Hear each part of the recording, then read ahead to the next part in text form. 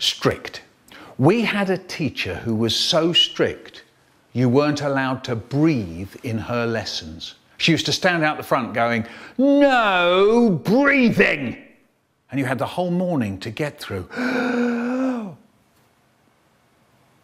The weak ones just used to keel over and die. You'd hear them going down behind you. Kaboom, kaboom. And there was always a whiny kid going, "Meh, can I go out and do some breathing?" And she'd say, "No, you've got all playtime to do it in." "Oh, go on, miss, oh, go on." Do you know, at the beginning of the week, there were 48 kids in my class. At the end of the week, there were only 5 of them left.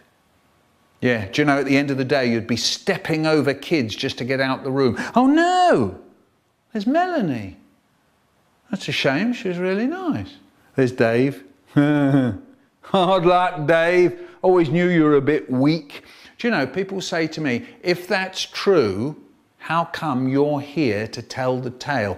Fair enough, and I'll tell you. It's because when I was at school, we used to sit at desks. We didn't sit round tables like you do now. We used to sit at desks with lids. And some of us figured out what you had to do was snatch a quick breath under the desk lid when she wasn't looking. So once more, from the beginning. No breathing.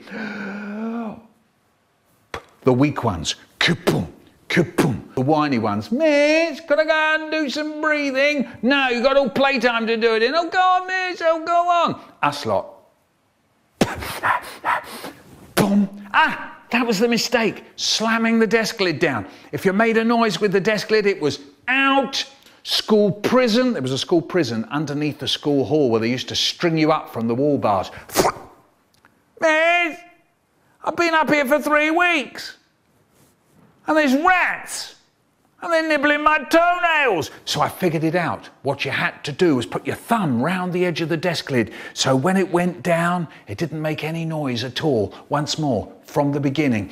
No breathing.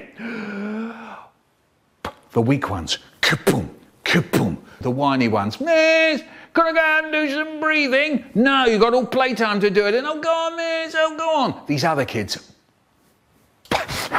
Boom. Out, school prison.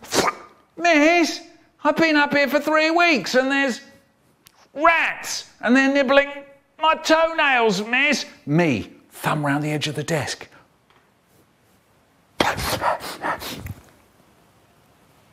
No noise at all.